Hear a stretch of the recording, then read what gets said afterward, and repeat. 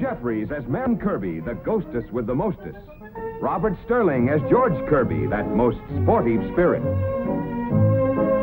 And Leo G. Carroll, host to said ghosts, as Topper.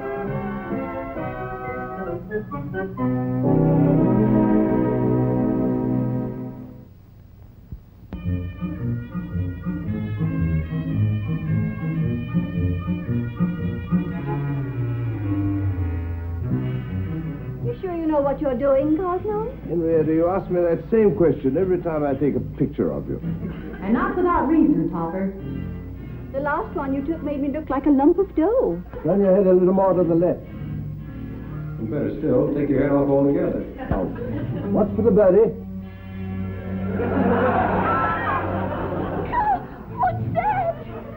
What's that? That's an eagle, dear. National bird of our country. I know, but where did it come from? Oh, under the hood. Producing it suddenly is guaranteed to give the customer a look of pleasant surprise. It's no use, George. The man got more excuses than Alibi Ike. Stop that. I didn't do it. They went on by themselves. You haven't got half enough light. Must have been a short circuit. Now, hold still a minute. This will give the picture a little variety. Excuse me, ma'am. Well, that ought to make a nice action shot. There wasn't enough light anyway. What time would you like dinner? As soon as we finish here, Katie. Very...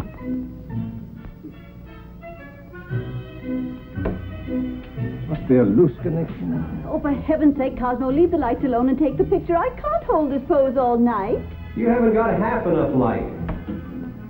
Cosmo, you're blinding me. The fuse! You blew the fuse! Snap her quick, Topper. She never looked lovelier.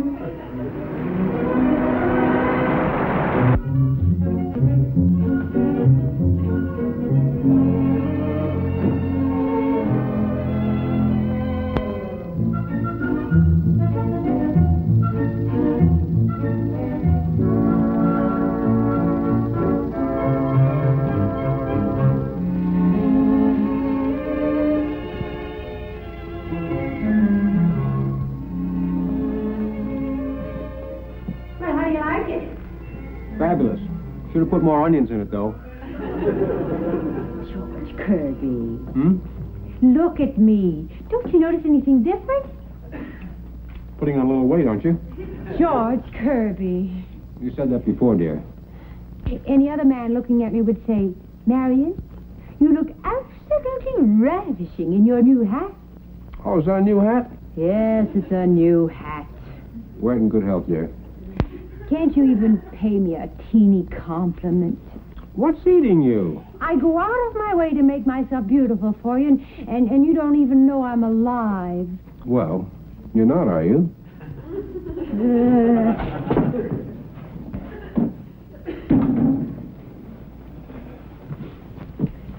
Topper, darling, thank heavens you're home. What's wrong now? Oh, it's George. He's insufferable. He's insulting, he's boorish, he's unmannerly, and he's unbearable. Lovers' quarrel? He doesn't even know the meaning of the word love. I loathe him. I despise him. Topper, darling, on your way to the bank in the morning, would you return this to the millinery shop for me? It's right on your way. But Marion... Well, all you have to do is put it back in the window. They probably won't even know it was missing.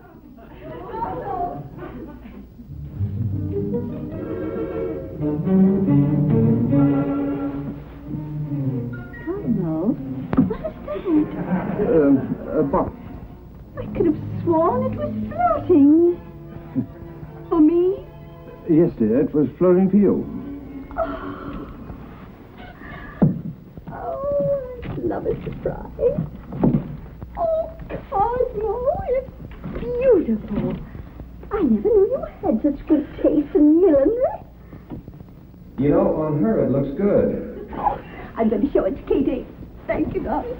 Topper, I want my hat back. Get my hat back from Henrietta. You asked me to take it back to the shop. Well, I changed my mind. I want that hat. Now, honey, don't make any trouble with it. He's already given it to her as a present. And why can't you be like him? You never bring me presents. Why can't you give me a hat? Here. Oh, that's my hat. It'll look better on Marion. Oh, I don't want your old second-hand presents. Oh, now do please stop this childish nonsense. Here, where are you going with my hat? I'm going out to show it to Katie. What?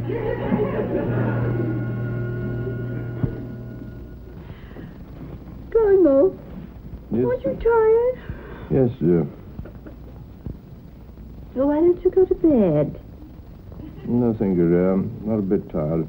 Besides, I want to see who committed this murder. All right, dear, but don't stay up too late. Oh, it couldn't have been him. Good night, dear. Please get off my book. I'm not on your book. I'm on your lap. Well, my book's on my lap. Topper, darling, don't argue. I'm unhappy.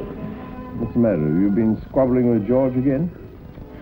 Topper, he doesn't understand me. Well, why don't you go and explain yourself to him? Let me finish my book. I know what I'm going to say. It sounds shocking, but... Well, I'm thinking of leaving George. Not thinking of leaving him here, I trust. I don't think you realize how serious this is. What would I do? Well, let's have no more of this nonsense. George is your husband, for better or worse, for richer or poorer. Until death do you part. Oh, I know all that, but... What did you say? I didn't say anything. You're doing all the talking. Until death do us part.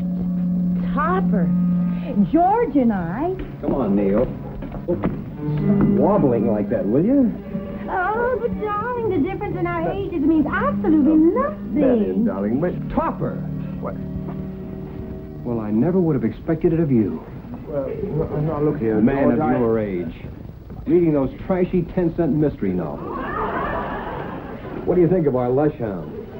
Not only kills a bottle of cognac, but tries to play the Undertaker, too. I caught him burying the bottle. Hey, Marion, this dog's going to have a monstrous thirst after all this cognac. Wind up a batch of martinis so he can sort of taper off. You and your intoxicated friend can attend to your own affairs, Mr. Kirby. Do we know this woman? No?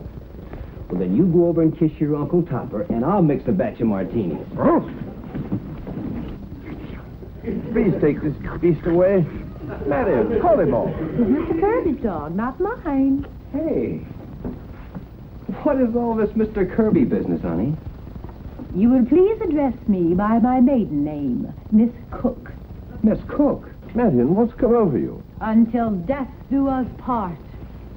Don't you see, Topper? George and I aren't married anymore. We're not? This is ridiculous. Why, not in the least. And I'll thank you to move out of our room. My room. Oh, don't thank me. Thank you. What do you mean? So, we're no longer married. Now, just a moment, you two. No. Splendid. In fact, bully. Just answer me one thing. Who gets custody of the dog? He's yours. As a matter of fact, I don't care if I never see either one of you again. Oh, that's fine. I know somebody who will be delighted to take us in. A cute little red-headed ghost. Met her in the movies one night. Oh, you two timing. I've always suspected you. Just a minute. If you so much as look at another ghost, I'll... Oh, gee, it's wonderful to be single again. So many opportunities, no more excuses. Oh! My book. George, come back here.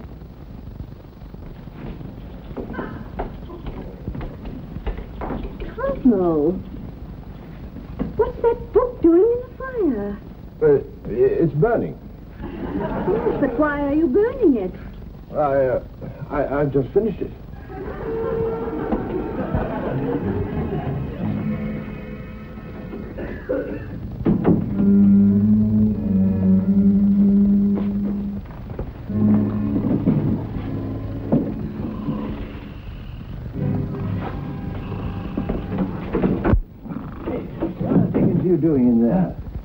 trying to sleep. That's Henrietta's hope chest. Well, I hope I don't have to sleep here tomorrow night. Don't tell me Marion really went through with all that nonsense. She certainly did. She kicked me out of the room, insisted that I start courting her all over again. Oh, she didn't by any chance send you up here to find me, did she? She did not. I wish you wouldn't drag me into your domestic quarrels. Last night you cost me a mystery novel that I was dying to finish. Now I've got to go and buy another copy. Papa, what am I going to do? Well, you better go and marry that red-headed spook. Oh, I just made her up to put Marion in her place. Yes. Look where it's put you.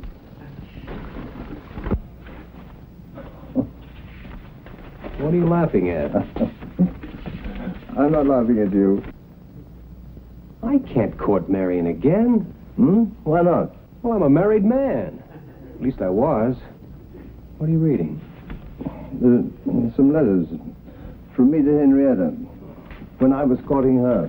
You know, you could very well use some of my technique. I might end up being married to Henrietta. Well, you could do worse. I did. But somehow I love the witch. Let me have a look. Hey, here, steady on, George. Those letters are personal. Oh, what's wrong? Henrietta, my own. When we are apart, it seems dark and dank. Oh, what's the matter with that? It's very poetic. Marion, my own. When we're apart, life seems dark and dank. No, thank you. Your technique won't help me any. The trouble with you is you're completely insensitive. Well, I guess I'll have to start courting Marion all over again. I worked it once. Maybe if I gave her the old caveman treatment, huh? And you say I'm insensitive? Oh, brother.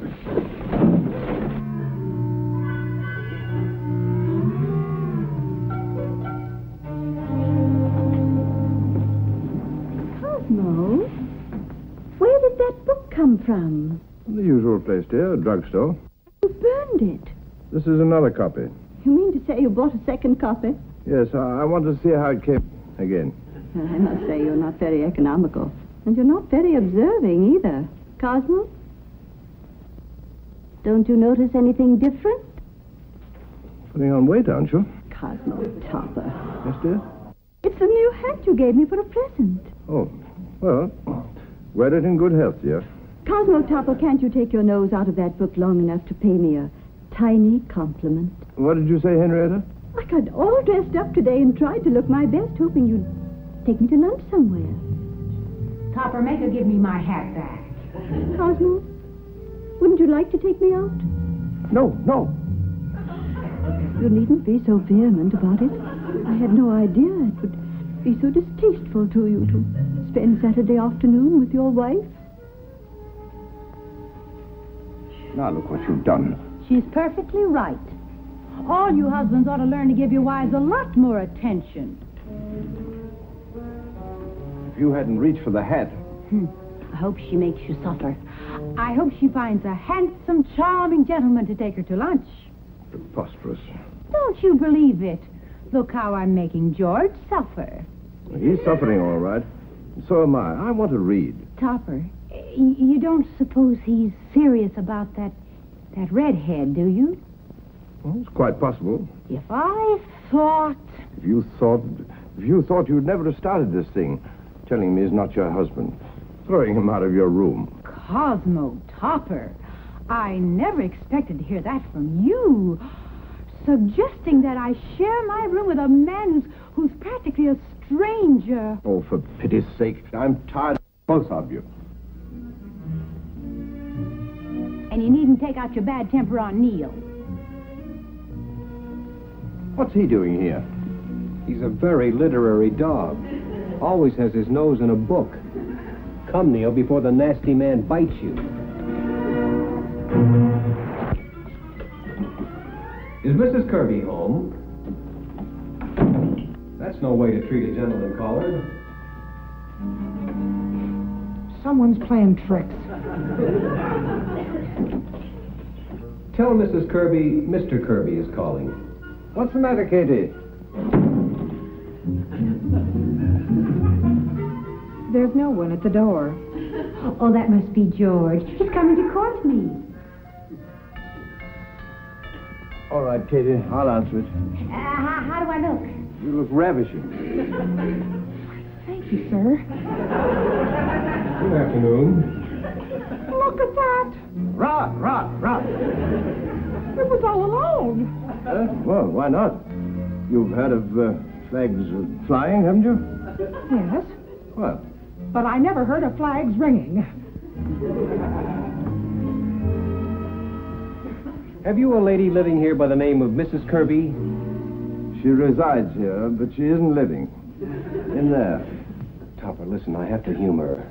She's very about this courting bit. Would you please announce me? Very good, sir. Joe College, madam. Hiya, baby. Give Daddy a hug. How do you do, Mr. Kirby? Oh, I beg your pardon. I forgot. You're looking radiant, Mrs. Kirby. Oh, come now.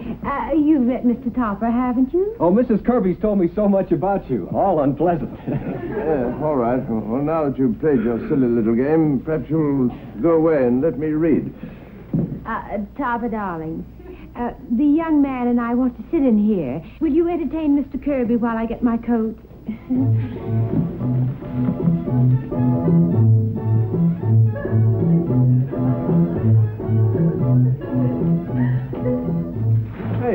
Hey, what are you up to? This is the middle of the day. George, what the deuce are you up to now? Oh, you don't have to bother entertaining me.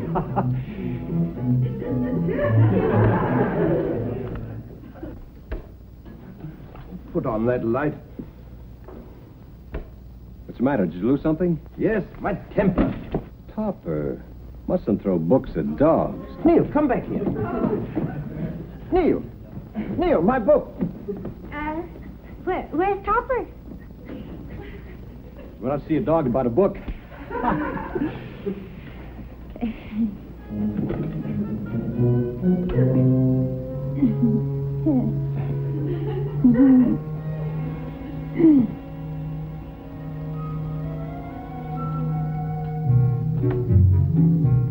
Don't you dare.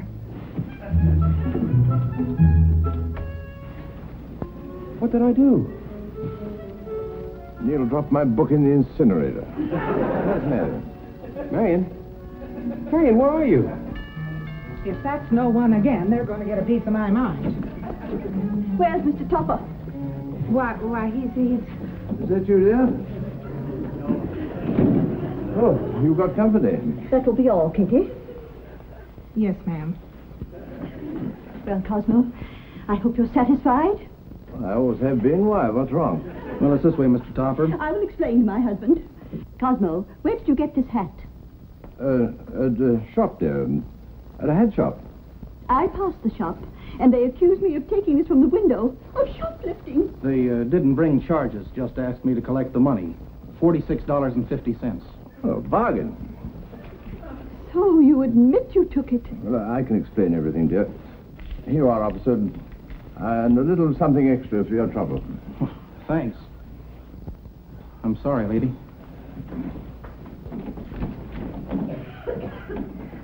Well, Cosmo, I'm waiting for your explanation. Well, you see, they told me at the shop that the hat was a steal. I suppose I guess I misunderstood them. You expect me to believe that? No, I guess I don't. Well, all I can say is, it's bad enough you're stealing things, and when I get arrested for it... Excuse me, ma'am, but I found this in the incinerator. Katie, put that back. I want things where I can find them. Why, it's that book again. You can't afford to buy me a hat, but you can buy books and burn them. Katie, you can have this hat. Why, thank you, ma'am. But Henrietta.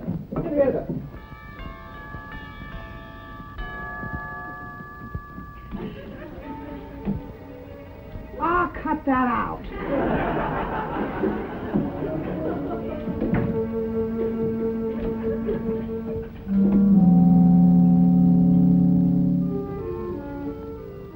Oh, Marion! Marion! Me? No, they were for Katie, but as long as you have them, you can keep them. Won't you come in? Thank you.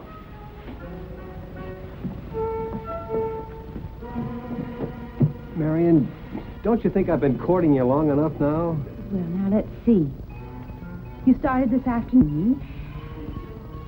Yes, I think so. Oh, lamb chop. But wait a minute, you haven't proposed yet.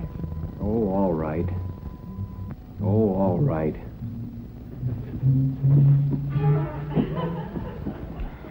Marion.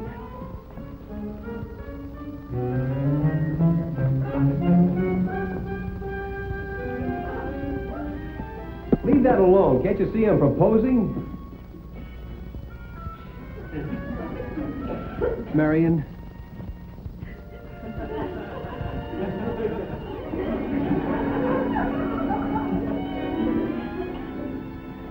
Cut that out. Oh, forget about the pill and go on with the proposing. Well, are you or are you not going to marry me? Katie has on my hat. Well, what kind of an answer is that? And pay attention to me when I'm proposing. Well, you needn't yell at me. And you could be a little more romantic, too. Oh, all right. Marion, I love you. I've always loved you. Even when we were married. Oh, George. That was beautiful. Then you'll marry me? No, George. Well, why not? You're too much like my last husband.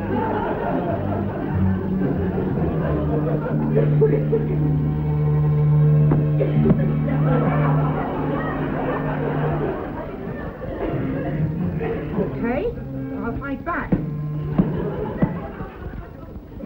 Ask Mr. Topper if he'd care for some more coffee. Yes, sir. Mr. Topper, sir, Mrs. Topper asked me to ask you if you care for some more coffee. Tell Mrs. Topper no thank you. Yes, sir. Mrs. Topper, Mr. Topper told me to tell you, no thank you. You may take this away. Yes, ma'am. Excuse me, sir. There goes our interpreter. I have nothing to say to you. Henrietta, aren't you being a trifle unreasonable? After all, Me unreasonable? You hat stealer. You book burner. Henrietta. Get off my lap, will you? you and your wife have got me into a fine mess. Me and my wife have got me in a fine mess, too. What have you got there? Your love letters. I've tried everything else on Marion. Maybe this will work. I thought you found them revolting. I do, but I'm desperate. Henrietta, correction. Marion, my own, when we're apart, life seems dark and dank. Oh, George, that's the most beautiful thing you ever said to me.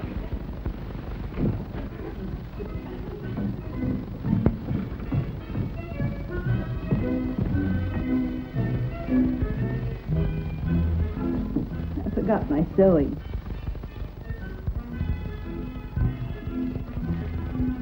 Cosmo, what are you doing with those letters? I was just reading them, dear. You were? Oh, Cosmo. Read them to me. Henrietta, my own, when we're apart, life seems dark and dank. Topper, Topper, we're going to be married. That's nice. Nice. It's beautiful.